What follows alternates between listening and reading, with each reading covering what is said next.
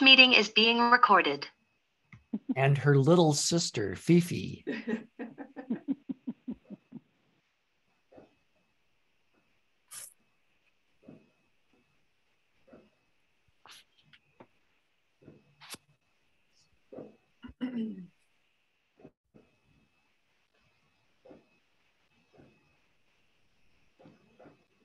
There it is.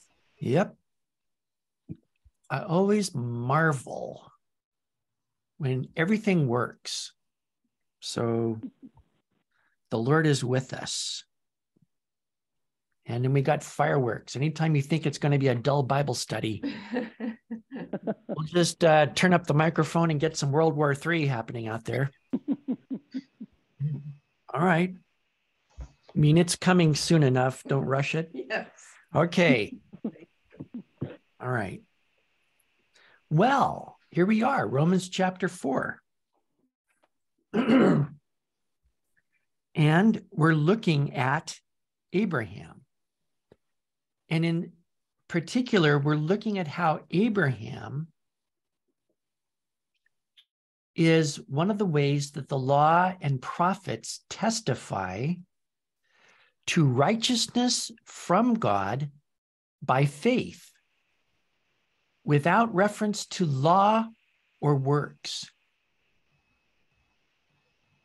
So Paul says that the law and the prophets testify to the righteousness of God being given as a gift, reckoned, without Abraham doing anything.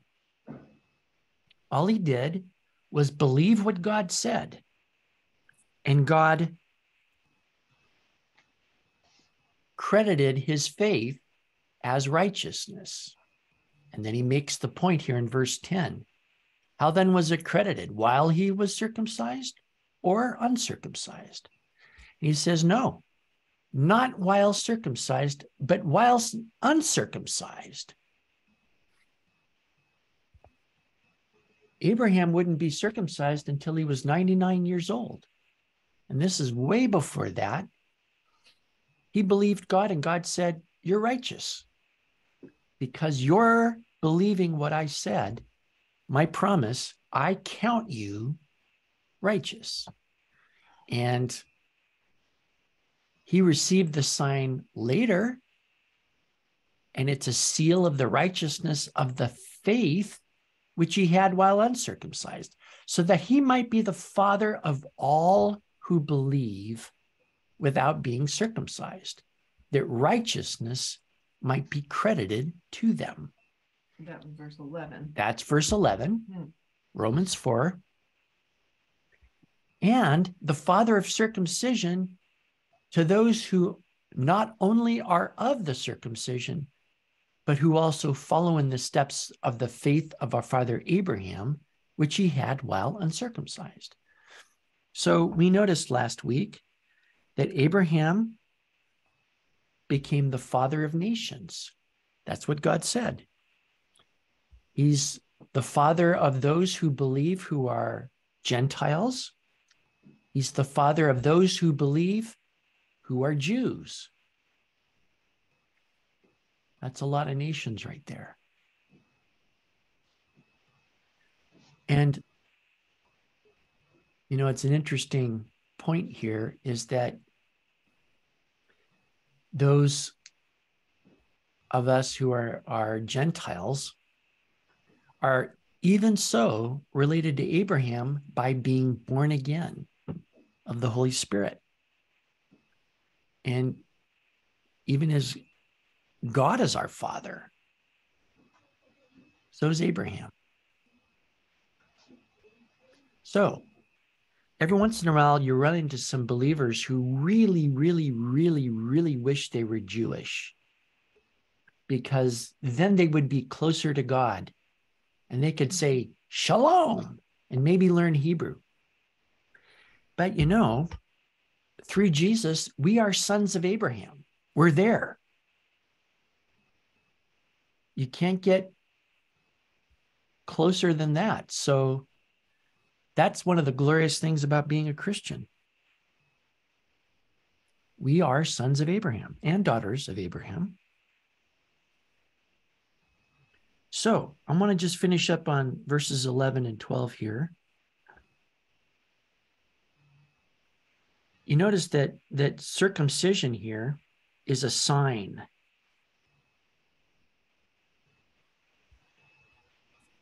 And that's all it is.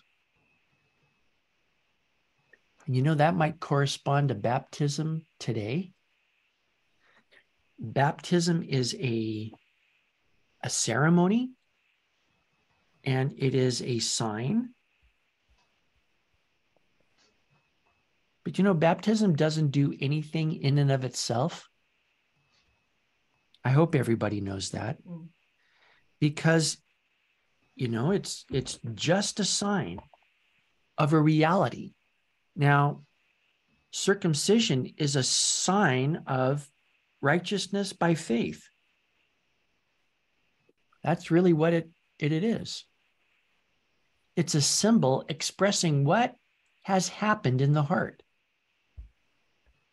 The hard flesh or the unfeeling flesh is cut away, leaving a sensitive and tender heart. All right. Baptism is a symbol of us being buried with Christ, going into the water, and then coming out again in resurrection with Christ. So it's a sign of identification with Christ.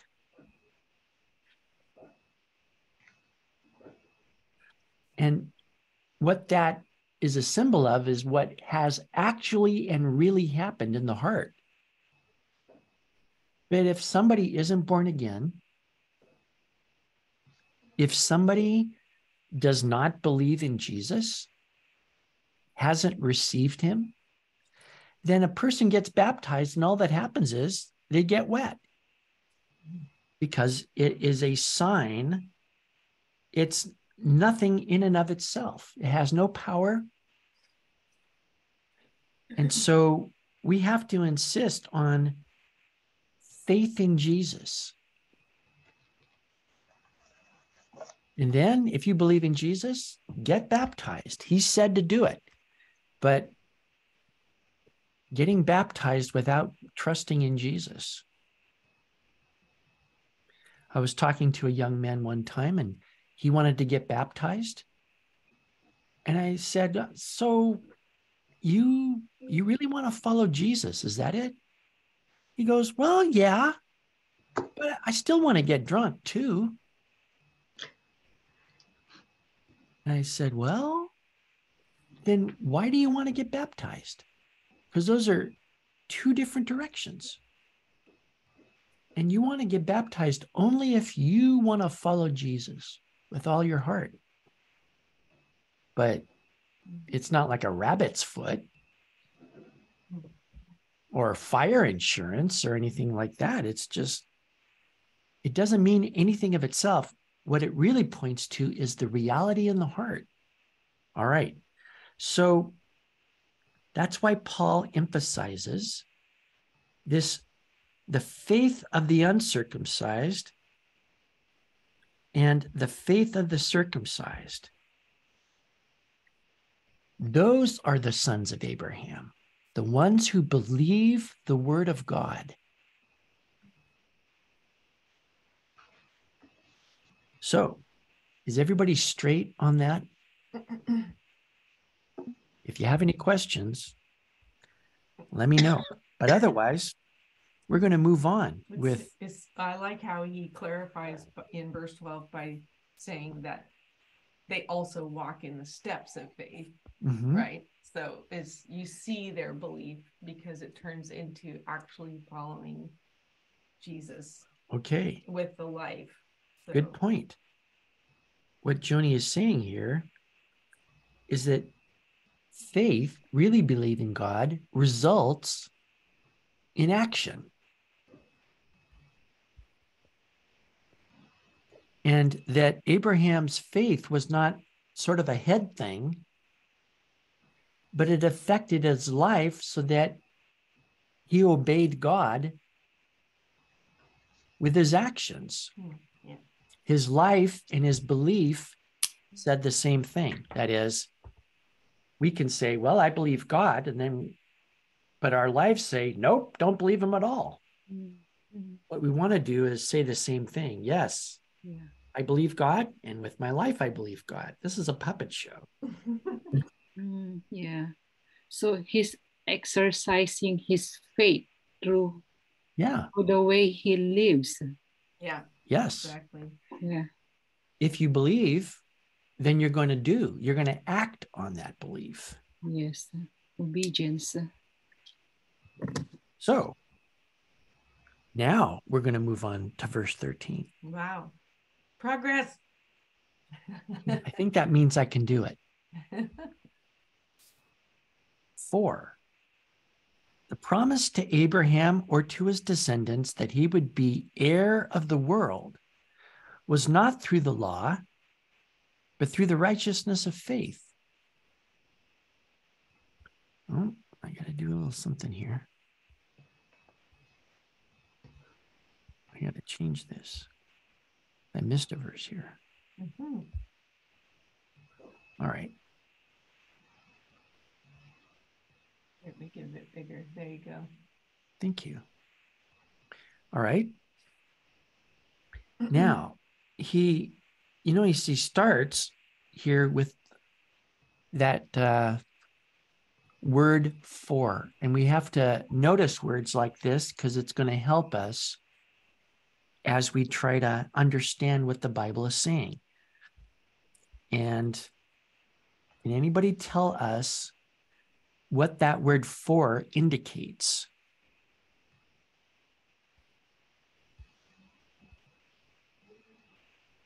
A reason or explanation? Yeah, it's like saying the word because. So that goes back to these statements right here about that Abraham was declared righteous by God because of his faith while he was not circumcised. So Paul's going to bring out a point here. The promise to Abraham or to his descendants that he would be heir of the world was not through the law.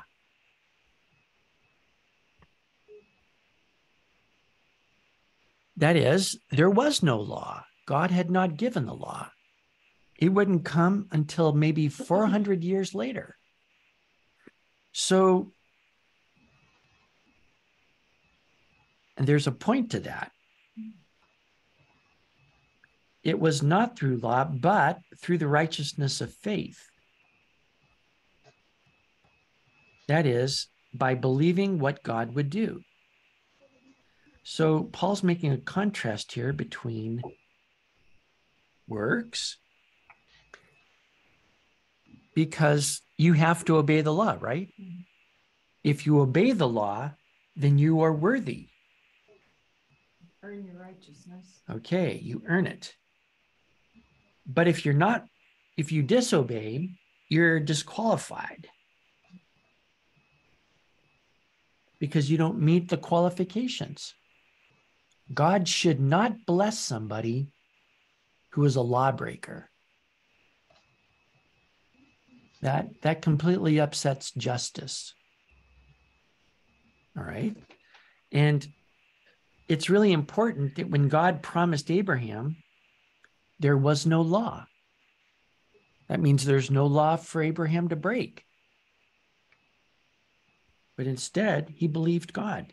And God says, that's righteous. So look what his discussion is here. For if those who are of the law are heirs, faith is made void and the promise nullified.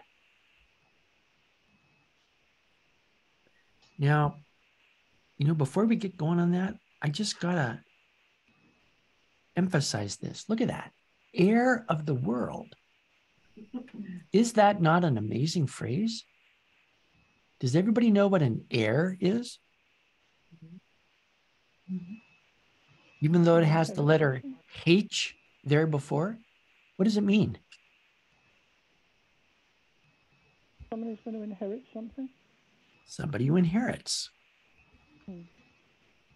I'm going to look up the word. One who receives property from an ancestor. One who is entitled to inherit property. Okay, so Abraham is entitled to inherit property. How much property?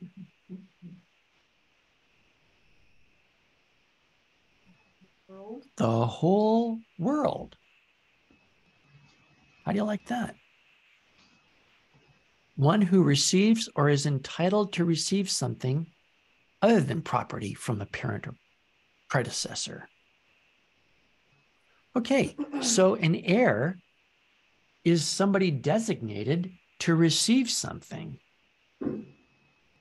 Really, it's kind of like somebody makes up a will and says, I want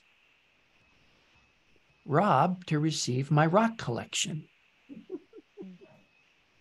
And when that will is read out, all the other relatives stare at Rob, jealous, because they wanted the rock collection. And they were hoping Uncle Fritz would give it to him. But he gave it to Rob. Now, if they could, those jealous relatives would beat Rob up and take the rock collection, but they can't.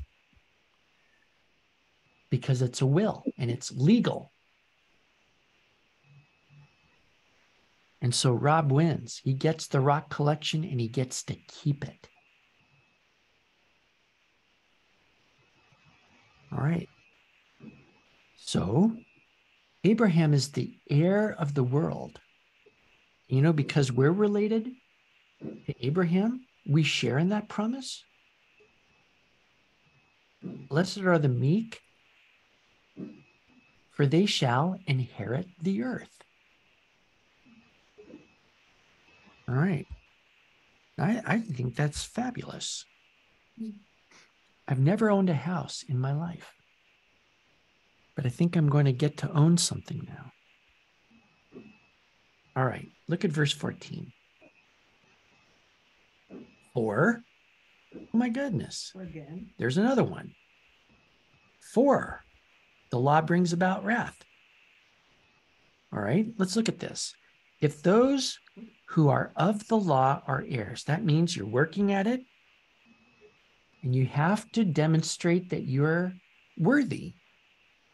Faith is made void and the promise is nullified, for the law brings about wrath. All right. Faith is made void. What does the word void mean? Ineffectual. Really? Yes, I feel like we saw that word somewhere earlier in this passage. Of no legal force or effect. Null. Containing nothing. Okay, so faith is nothing. If you can't do faith and law at the same time. Does that make sense? Yeah, either you earn something or you receive it as a gift. Yeah. Jinx. So you can't work for something and receive it as a gift. It's one or the other. Did I insult you? I'm sorry.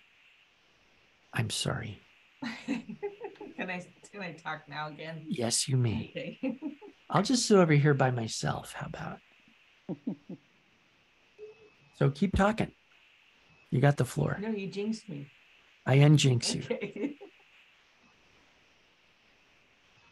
Quick trip back to sixth form. That's right.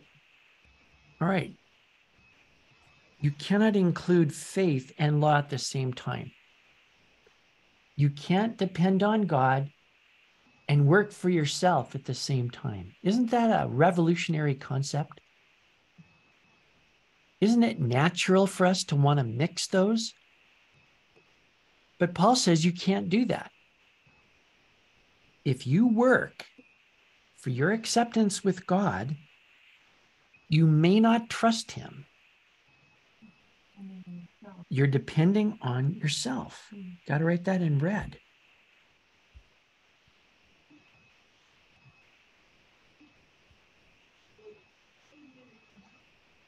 Come on back, guys.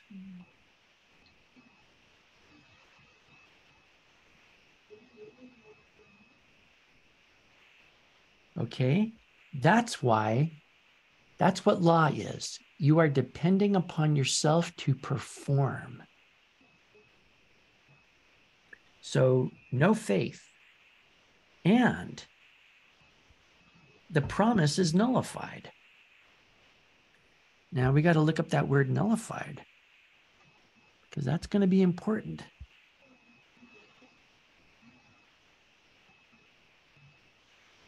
Oh, to make null. I'm having a deja vu all over again. Almost the same word. As to make of no value or consequence. It is to make it nothing. Worthless. So faith is nothing. The promise is nothing. It never gets fulfilled, for the law brings about wrath. Never be with God. All right. So look, you break the law, you go to jail, you collect no $200. So the law brings about wrath because I disobey the law.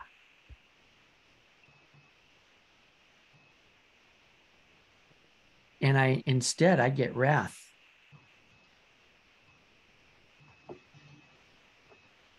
So forget the promise.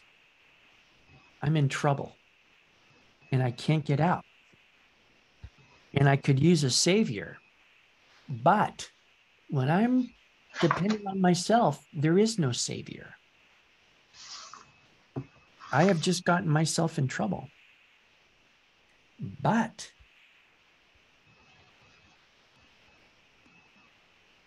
in contrast, where there is no law, there is also no violation. Isn't that great? Yeah, I don't quite get how that factors into the argument, because God gave the law. Correct. So, and the law is good. That's right. You know, the answer to all that is in Romans 7, which we will get to. Right. So we're going to hold on to that and thoroughly explore this. But for right now, remember that Paul said, but now the righteousness of God is revealed apart from law. And Paul is explaining here that the promise is not through the law,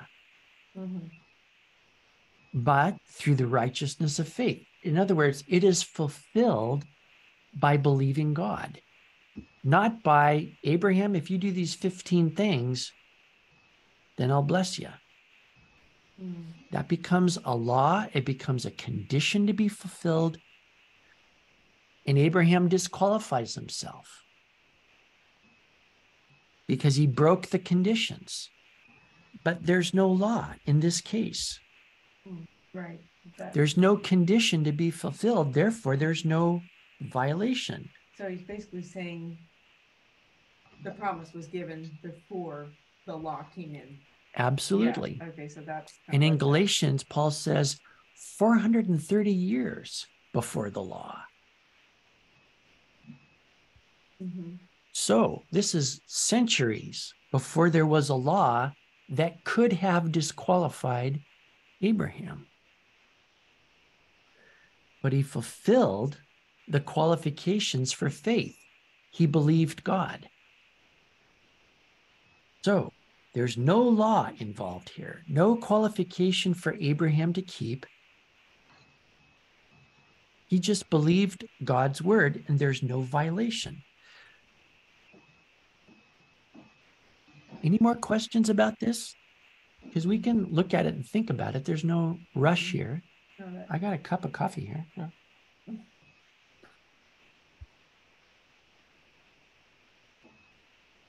Okay.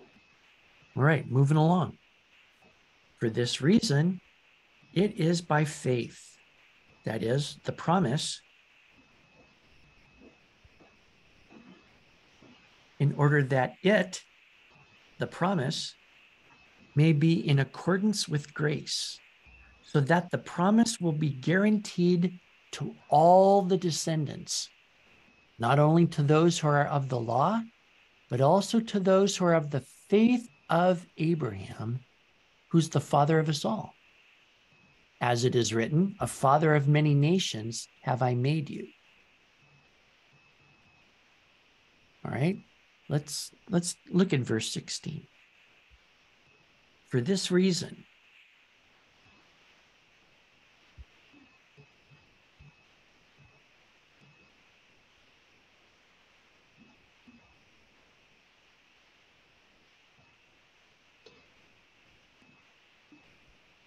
because you can't mix law and faith. Oh, Is there a that problem? what you wrote? That's what I wrote. Okay, because you can't mix law and faith. Okay. So can I just ask a question? So does that mean that Abraham didn't need to repent in that sense because he wasn't under the, the law wasn't there? Do you know what I'm trying to get my head around? Yeah. You know, well, here's an interesting thing. Abraham made some mistakes. Yeah. And he even disobeyed sometimes. But he believed God. It didn't disqualify him. Yeah. Mm. Okay. It's a different basis than law. Mm-hmm. Mm-hmm. It's real. Just the relationship. Now, that's something Abraham had, was relationship with God. And he kept that. And everything that God told him to do, he did. Mm. Go sacrifice your son. Yeah. He did it. Now, he developed that over decades of living with God, worshiping God. We're going to see some of that even tonight. But he had this relationship with God. He engaged with God. Yeah. So that's why it even says of Abraham, he was the friend of God. He hung with God. Did I answer your question, Fiona? Yeah. I think you did. Yeah, I did. We all have to repent. Everybody repents. It's only the ungodly who don't repent. Did you know that? The godly people are repenting all the time. Yeah. That's one of the reasons, or one of the ways you're godly is you're just going, oh, I did that wrong. Oh, I did that wrong. Ungodly people always say, look, you have a problem, not me. I wasn't there. I didn't do it. But we're always coming to Jesus, and he's always making us right. That's godly. That's what has to happen. Okay. For this reason, it is by faith, that is, depending on God,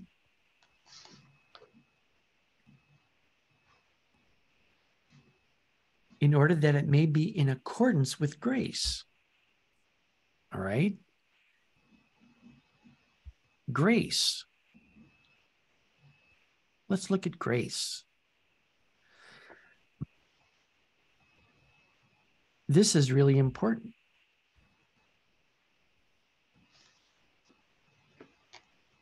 Look at this. A favor done without expectation of return. The absolutely free expression of the loving kindness of God to men, finding its only motive in the bounty and benevolence of the giver. God doesn't bless because we're good. He blesses because he's good. Now, if he were to bless on the basis of my good,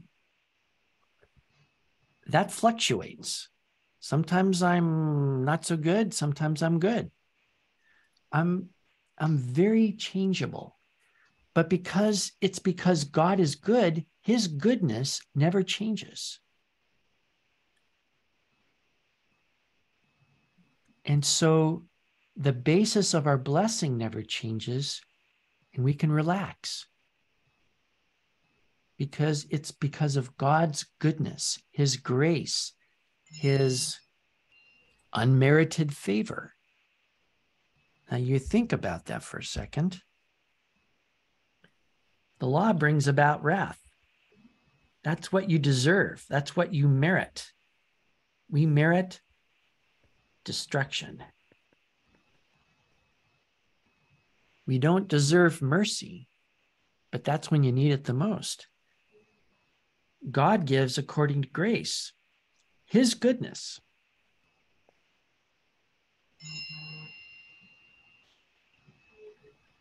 Not my deserving. So that the promise will be guaranteed. Isn't that amazing? Guaranteed. Let's look up that word guaranteed, because the Greek is stable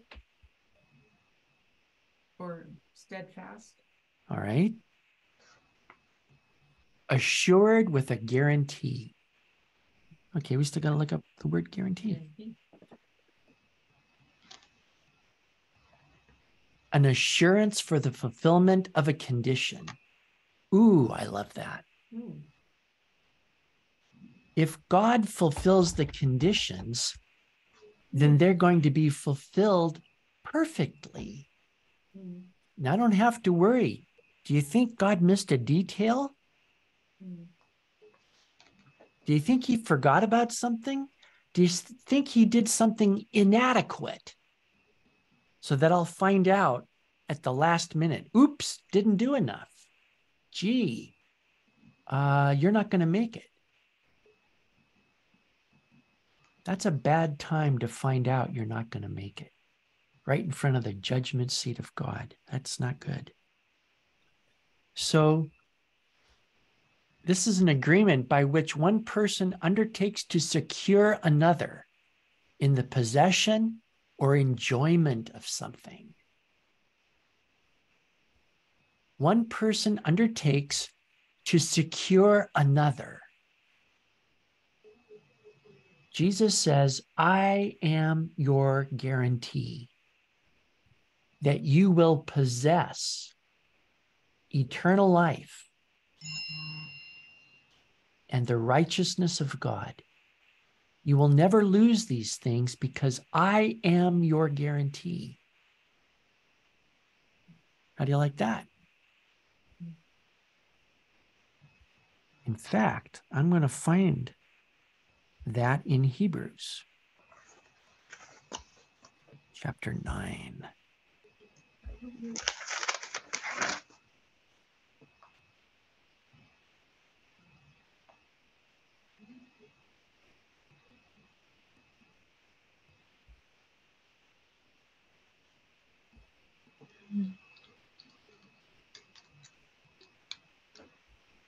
Verse 15. You think? Is that 9:15? Yeah. Thank you so much.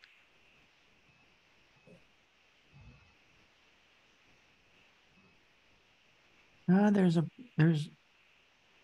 the mediator, and that's true. I mean, that is in effect what Jesus does. He becomes the guarantee that those who have been called may receive the promise of the eternal inheritance.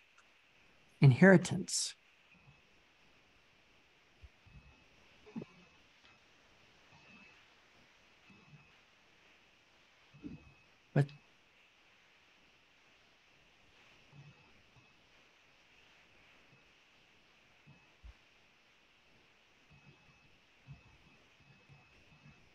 well, you know what? I'm going to have to break down and actually search.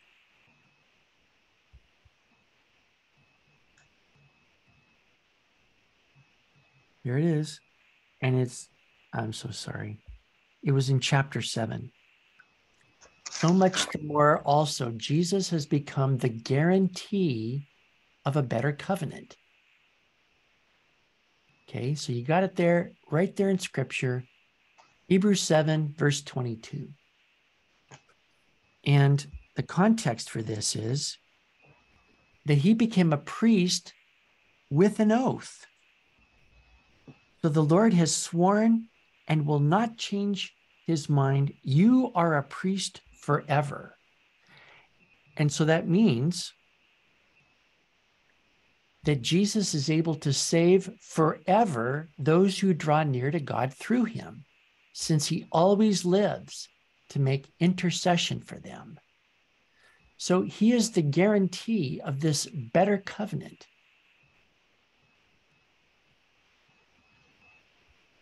He has undertaken to secure me in the possession and enjoyment of my salvation. I cannot lose this because he is my guarantee. It's not on my performance, it's on his performance. And if he performs perfectly, then I'm guaranteed. All right.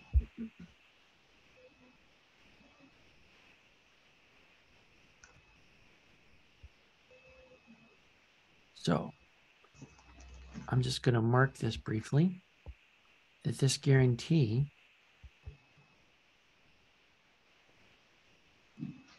Hebrews 7:23. So it's guaranteed to all the descendants, not only to those who are of the law, which are the Jews, but also to those who are of the faith of Abraham. So if you believe what God has said about Jesus, the promise is guaranteed to you, because that's what it says. Guaranteed. Some other person has undertaken to secure for you the possession and enjoyment of eternal life.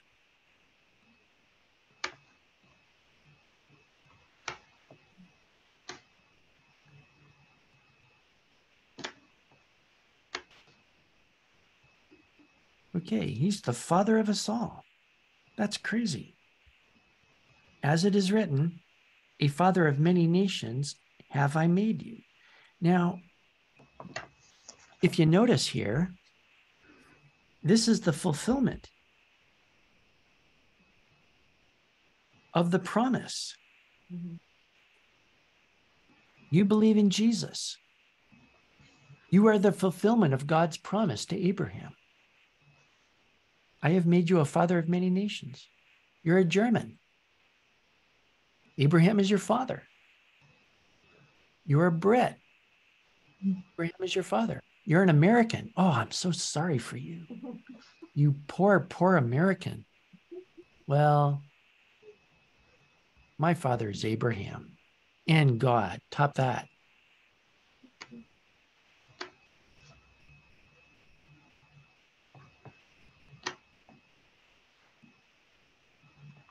Now, Abraham is the father of us all in the presence of him whom he believed, even God, who gives life to the dead and calls into being that which does not exist. That's a great way to think about God, isn't it? God gives life to the dead.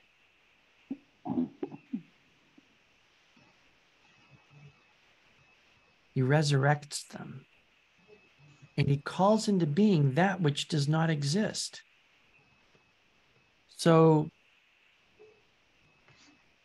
he called Abraham a father of many nations. Did that exist when God said it to him? No.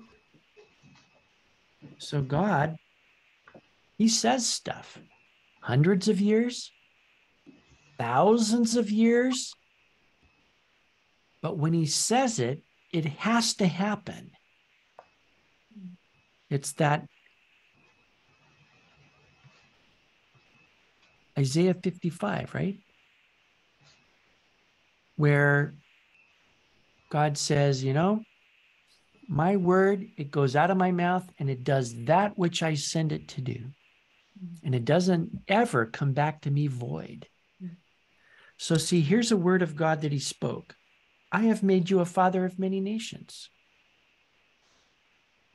And you know, God only speaks the truth. But it wasn't true yet. But you know, when God says it, it is true and it must happen. So if he says, hey, you're going to have a son. And Abraham goes, but I'm 99. God says, you know what? Not a problem. Don't laugh. I'm going to give you life.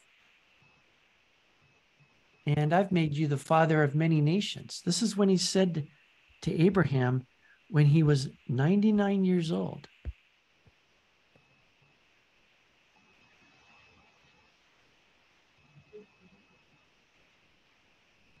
So, those were two things that Abraham had to believe God for.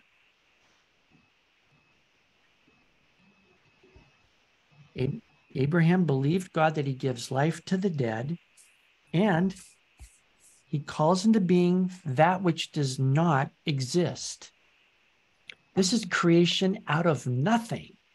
And Abraham was dead when God affirmed that promise.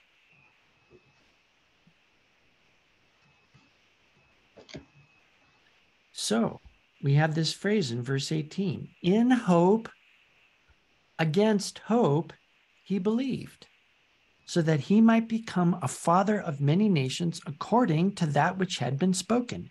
So shall your descendants be. Now, it's a great definition of faith, isn't it? All right. He says, in hope, against hope. How are we to believe this? Well, hope means to expect what was promised.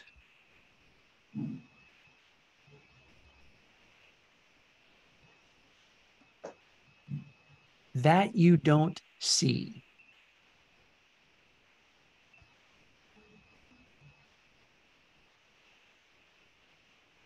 Because later on in chapter 8, Paul will say, in hope we were saved, but hope that is seen is not hope. For why does one also hope for what he already sees?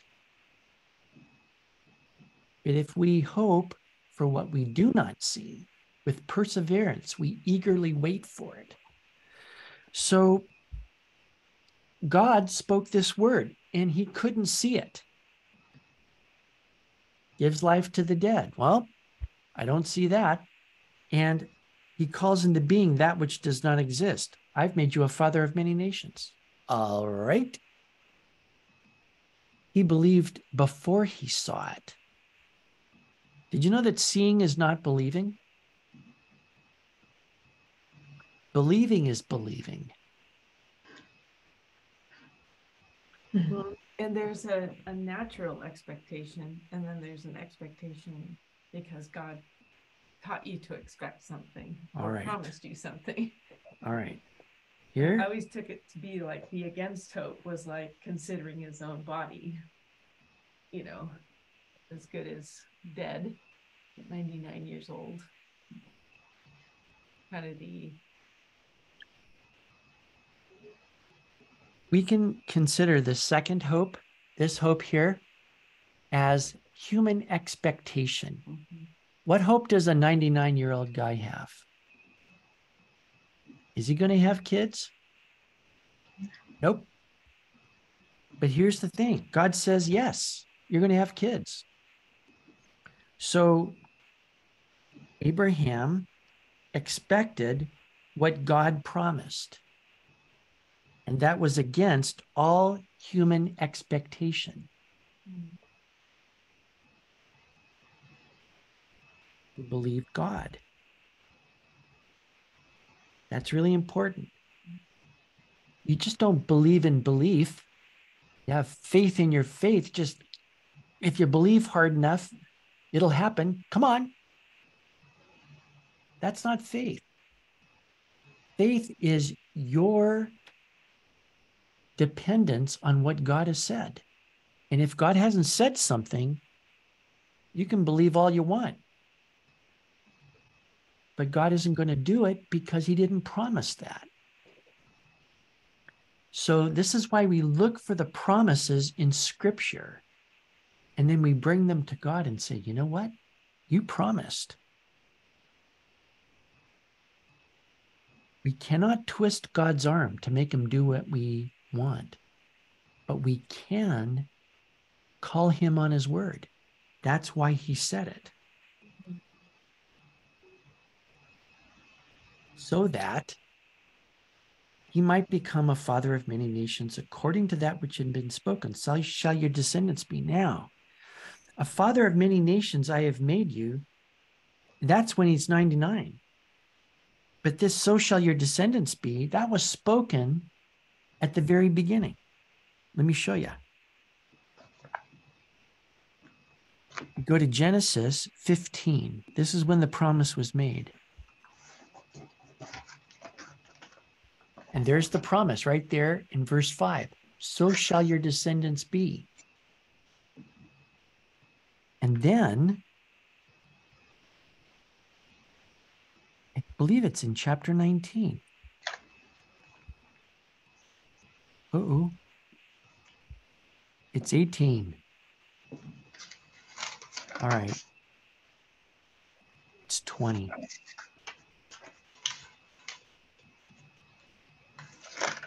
Sorry, guys.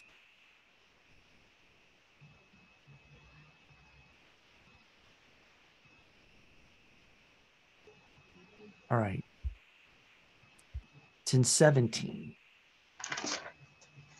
Because he says, for I have made you the father of a multitude of nations. This is when Abraham was 99.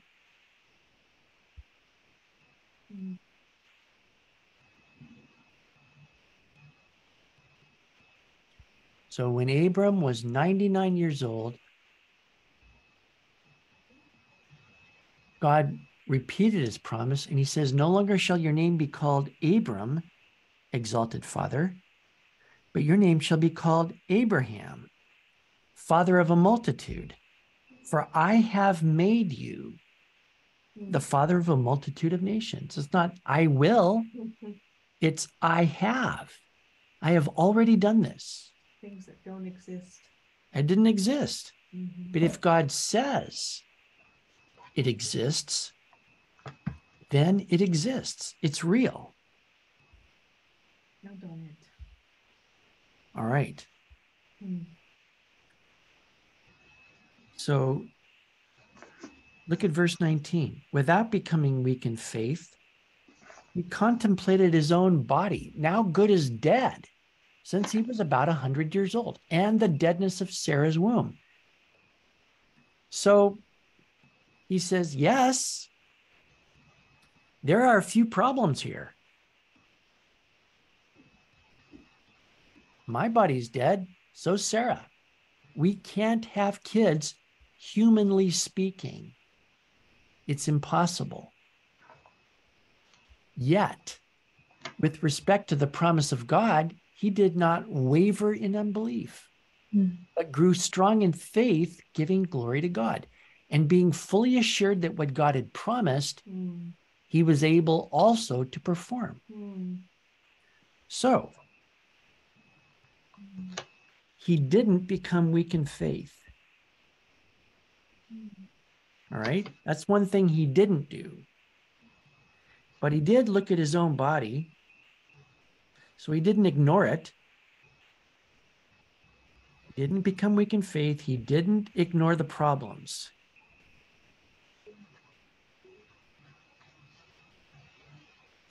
Okay. He didn't like practice some kind of Mind over matter. Mind over matter, kind of like, some people are worried about the things that come out of their mouth and they cannot confess, like, I'm sick, because you're never supposed to confess the negative. You're always supposed to confess, oh, I'm healthy. And I'm wealthy. And you never confess, oh, I wish I had some money. Oh, don't say that. Don't say that. Abraham confessed the positive. My body is as good as dead. And Sarah's not doing so good either. We're both pretty much at the end of things. We're pretty dead here. Yet, with respect to the promise of God, he did not waver in unbelief, but grew strong in faith, giving glory to God. Now, you know what he did? He thanked God for his son. He said, well, you're going to have to do this. So thank you for the son. Thank you that you have made me a father of many nations. Thank you. He hadn't received it yet, but he says, hey, it's as good as done. Thank you.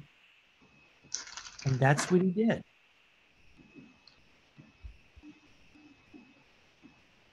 In fact, he made like he already received it. He says, I have a son.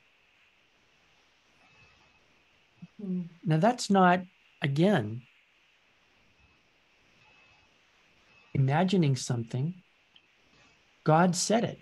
Therefore, he could say, thank you, God, for my son. And when Sarah got pregnant, it wasn't a girl they were expecting. Can you imagine? Or twins.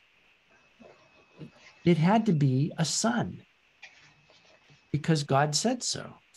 So Sarah gets pregnant and Abraham goes, it's a boy. And they say, well, how do you know? You don't know. But he says, nope, it's a son. I even know his name. We're calling him Laughter because that's what God said to call him. So it's not a girl. It's not twins. It is a son. And I'm thanking God for him. He was fully assured that what God had promised, he was able also to perform because it's God. And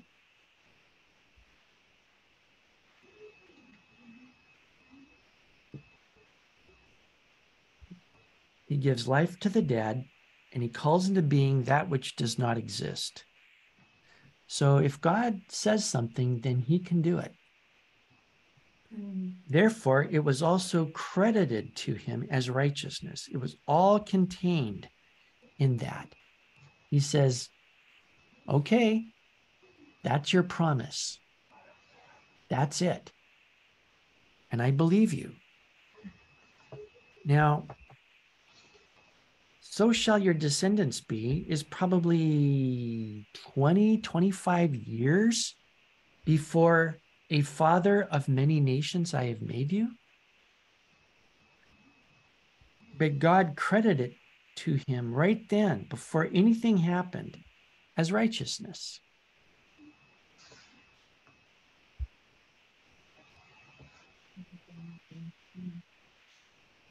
Now, here's the punchline to everything that Abraham is saying. Now, not for his sake only was it written that it was credited to him, but for our sake also, to whom it will be credited as those who believe in him who raised Jesus our Lord from the dead. Does God raise people from the dead? Of course he did. Because he raised Abraham before he raised Jesus. Does everybody get that? Abraham was as good as dead, and God enabled him to give life to the son of promise. And so we believe in him who who raised Jesus our Lord from the dead.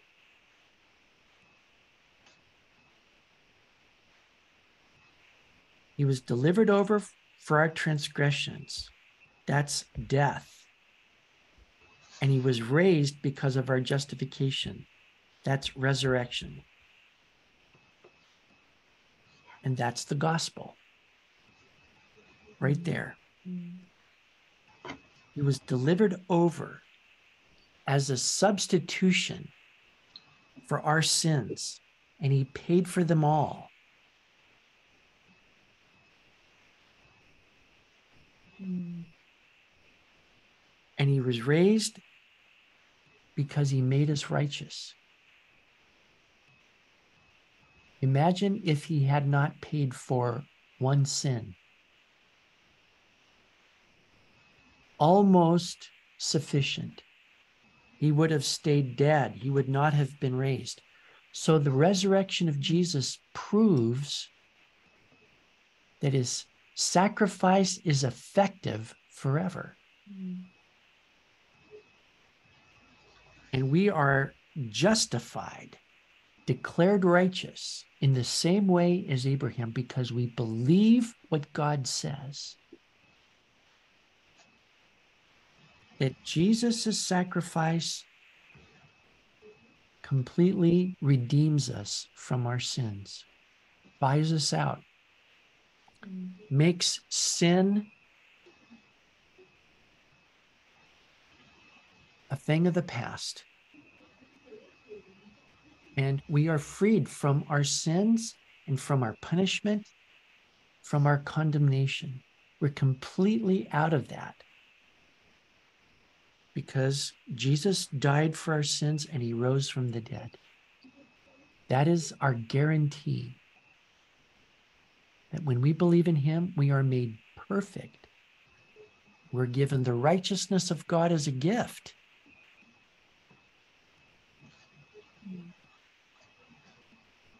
So just in the same way as Abraham, we believe God. We believe what he says. And it's not what we do, it's what he does. And we say, yep, you do it.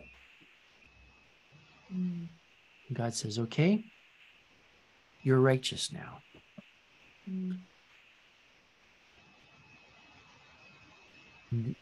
Think about your account now. It is credited with full and complete divine righteousness of God as a gift. Don't feel guilty. Don't be afraid. Don't expect the worst when you stand before God, because he's going to receive you as a son and a daughter. He says, come here. I'm going to give you a divine hug. And it's going to be glorious. So that's why we read our Bibles, because we want to know what God has said so that we can trust him. Just this morning, I'm meditating in Psalm 119, verse 89.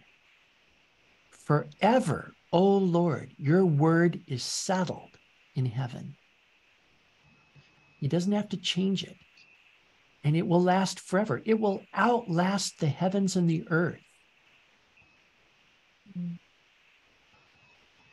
And this word right here is settled forever in heaven.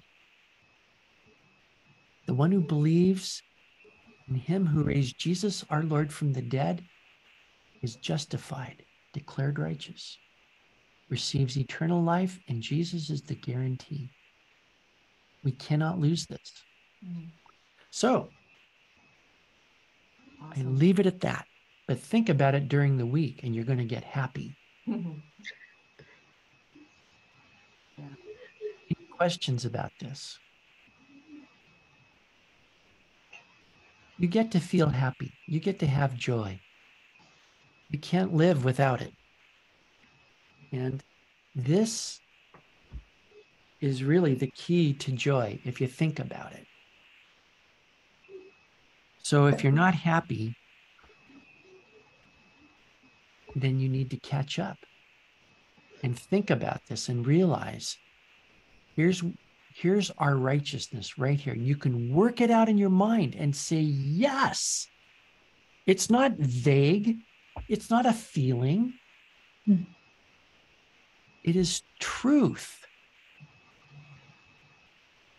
Because it's true, I can rest in that. Because God said it. Fully convinced. I think it's, thank God right now.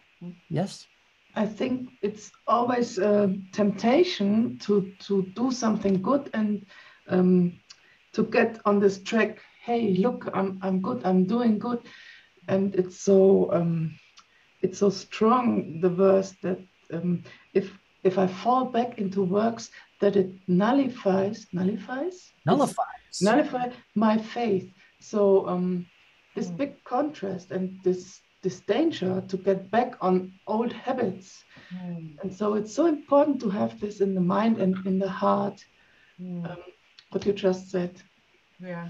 Yeah, that's why I'm hitting it hard. Yeah. This is so good. And you realize, God really wants to save me. And it's bigger than me or you. This is the fulfillment of the promise that God made to Abraham. So I'm part of that. So if I don't make it, then part of God's promise to Abraham gets unfulfilled. Isn't that crazy? So there's a lot going on here. And then what we get to do is just like Abraham. We get to give glory to God. Now, we're not redeemed yet. Our bodies are still as good as dead. And we have to just take that on board. My eyesight isn't getting so good, and I got an ache here and something here, and the stitches are kind of coming loose. We think, wow, I'm as good as dead. But then we say, well, Jesus died for my sins, and he rose again from the dead. And I believe him, and he took all my sins away. He said, it is finished. And so I can give glory to God. I can say, thank you, God, that all of my sins were placed on Jesus. An old Jesus movement song called Clean Before My Lord I Stand, and in me not one blemish does he see. That's an amazing thing. It's really profound that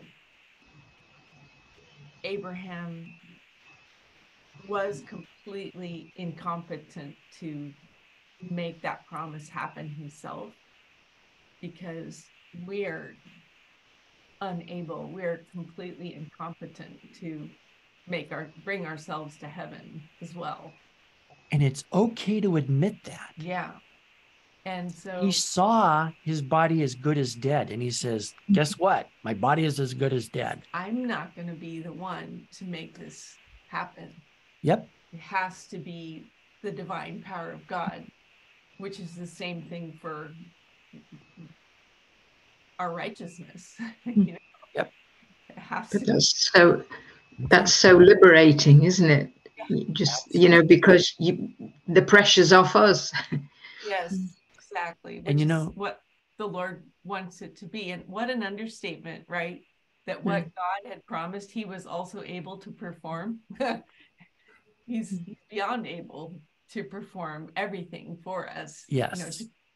And what an understatement. And how I sometimes think, well, can God really save me? I'm just such a loser Christian or whatever. But that's kind of, again, looking at myself. rather than glorifying God and saying, you said you're going to save me by faith in Jesus. So yeah, you're able to save me, and giving him glory rather than looking at myself. and remember, it is like looking at the bronze serpent on a pole, and it's looking at Jesus. And if we start to get feeling a little anxious, it's because we're looking at ourselves, and that is no place to look.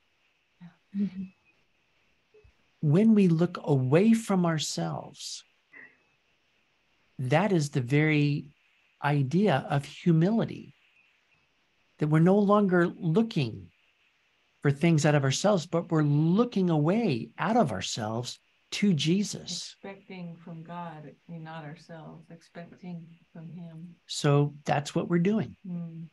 We want to see Jesus, and we can see him and say, that is the fulfillment of all of my sin, and all of my punishment was laid upon him, and it's finished.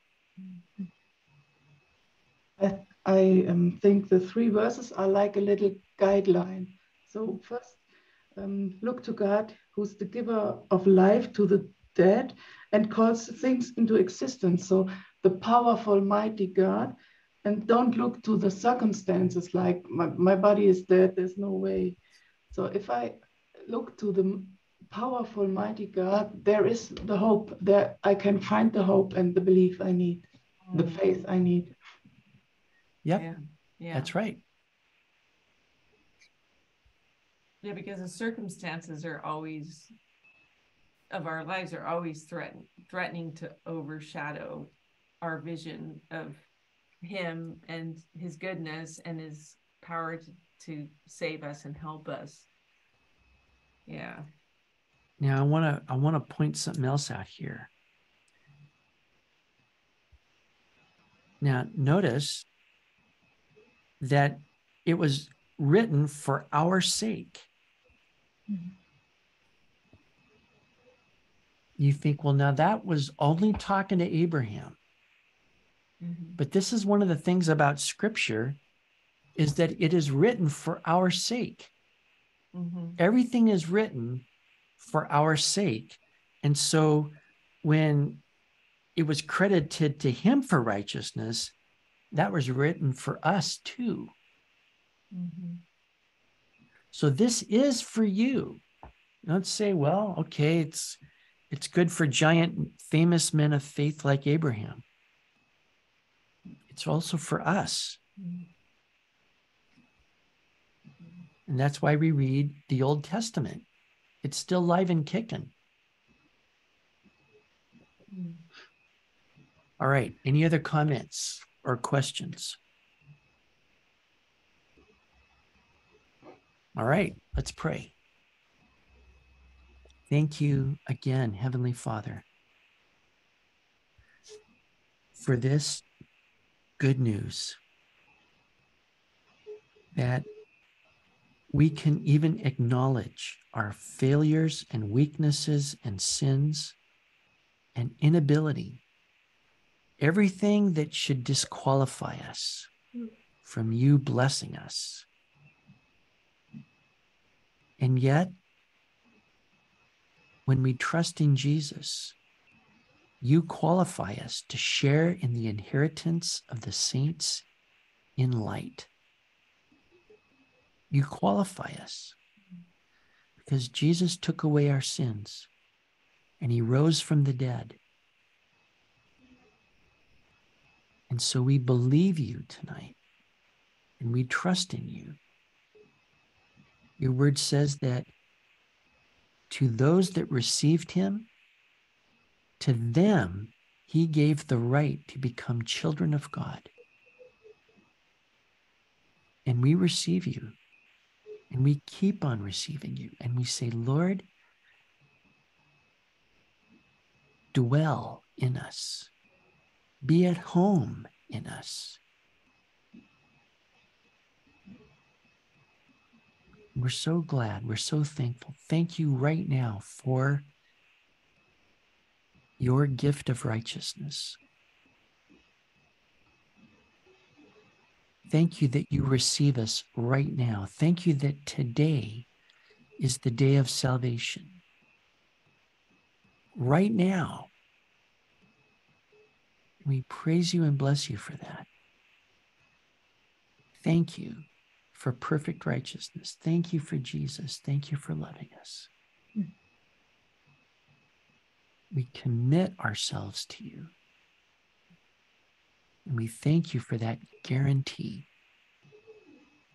In Jesus' name, amen. Thanks, everybody. Good night, everyone. Good night, John.